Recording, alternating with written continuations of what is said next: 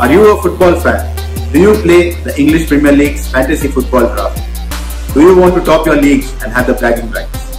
Well, we all know the first step to top your league is to have a great draft. Weeks and even months of R&D can only get you this far, because come draft day, the things are not in your control. So you need to be able to make the best decision from the available players. On draft day, this tool can provide you quickly with the options that will make your team the team to beat. You can monitor the available players, your draft board, who all you have selected, all in one window. It is really easy and quick to set up. There are two sheets in the tool, the draft sheet and the list sheet. The first step is to get the updated player list. This is really simple. All you need to do is go to the list sheet and click the Get Latest Player List button. Once you click it, it's going to update the data of the latest players from our database. If it is the first time that you are going to press the button, you need to give it authorization, and once you do that, the player list gets updated. Once you've got the player list updated, you can go to the draft sheet. This is where all the magic happens. Let me just zoom out and show you the complete draft sheet. This sheet may look intimidating, but it provides all the information you need. The left side section here shows all the players available in the draft. This section here shows the remaining players. The section here is the draft board. The part here shows the players you have selected. These three tables on the right will only matter if you are concerned with the price, which may be in some draft cases. So let's look at them more closely. A very important point to note is that throughout the tool, only the purple sections of the tool should be updated by the user. Remaining is calculated by the tool. Once you've updated the player list in the list sheet, and when you come to the draft sheet, the first thing you need to do is click the button Update Player List. Note that when you update this player list, it will reset the draft board selections and the players selected by you and your opponents. This is very important if you already made some selections, that all those selections will get reset.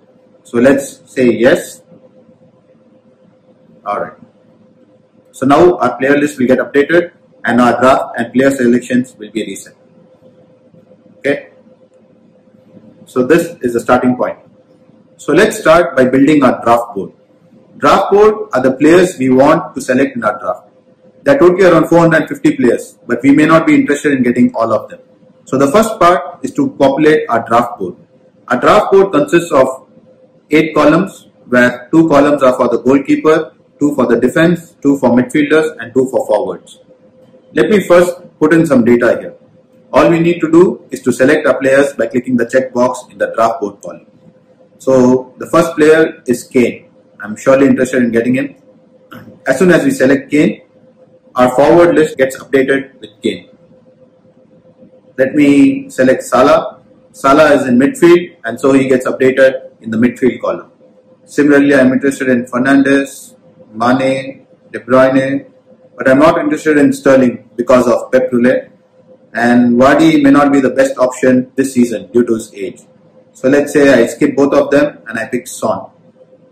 Aubameyang, I don't trust him. Rashford is injured for 2 months. So let me pick Mahrez, Firmino, and maybe then I start with Bamford, and so on and so forth. So let me just populate the draft board right now.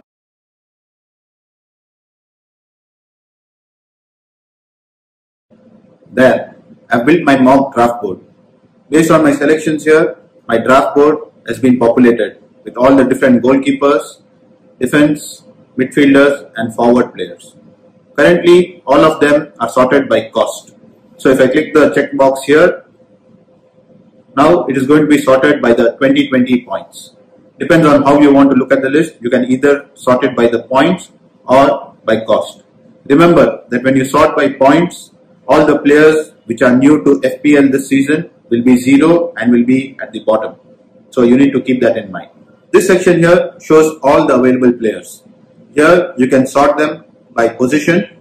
So you can see only the goalkeepers, or let's say forwards, or you can also sort them by respective teams. So let's say I want to see all the Manchester United players available. All I need to do is select Manchester United and all the available players will be shown here. Similar to the draft day, we can also sort them either by cost or sort them by the number of points they received last year. You can also set the max value for which the players will be shown. So right now I have kept it as 15, so all the players are shown. In case you want to see, let's say, all the players with the maximum value of 8 who are available, all you need to do is select 8 here, and now you will see all the players with cost of 8 and below to show up in this screen. Most of the drafts, the price is not an issue, so I will suggest to keep this at 15. Similarly, in the draft board too, we can also select only the players between a specific value. So let's say we want to see all the players only up to 9 million. So once you click the 9 million here, and let's say the minimum value needs to be 7 million, you will see only the players within the min and max value. In your draft, if the value is not of a concern, keep them at 0 and 15. Alright, the setup is done, and come draft day, this is where this tool is going to shine. So you see the column My Team and selected by other players.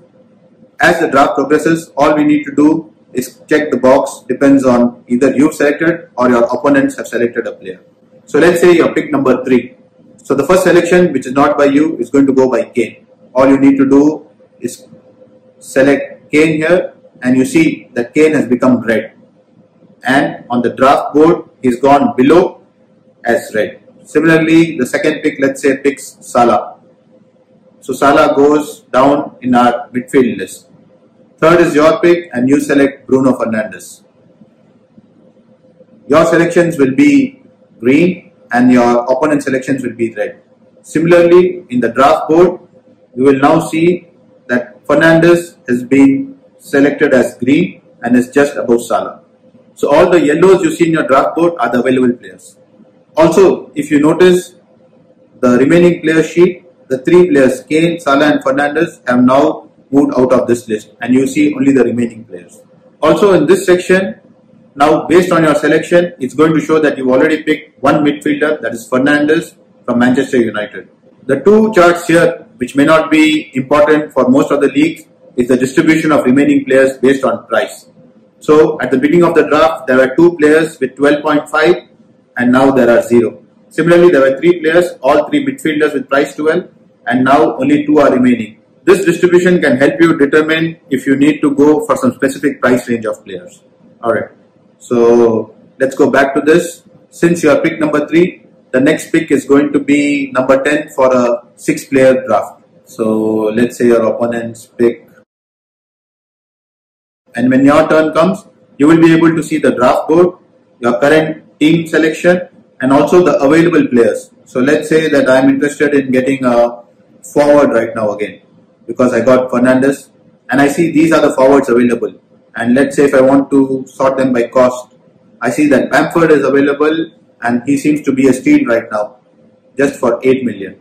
So based on this, then I select Bamford. And as soon as I do the selection, Bamford is highlighted in my draft board and it's also available on my selected player list. This way, as the round progresses, at your fingertips, you'll have all the information of the best available players and also based on your own draft board. In case you're using this tool for practicing and some mock drafts, you can also reset some selections which you've done. So let's say this was one round and then I need to reset the player selections. Rather than going one by one and unchecking, all you need to do is click the button Reset Player Selections. And it's going to ask you if you're sure to reset your player selections. And if you say no, no harm is done. But let's say you say yes, then all the player selections by you and others will be reset. And your draft board will again be pristine. Similarly, let's say that we want to reset our draft board. All we need to do is click the button Reset Draft Board and say yes. And the draft board will be reset. Let's say that we've selected our players in the draft board, but now we need to update the player list, as you may get another updated player list of, let's say, on 21st July. So once you get the player list and if you go to the draft sheet and click the player list button, note that if you say yes now, all your draft board selections will be reset.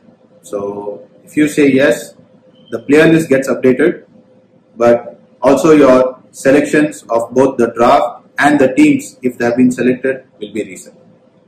We are sure that our tool can help you draft the best team possible. Check the description below to see how you can purchase it. Till next time, ciao.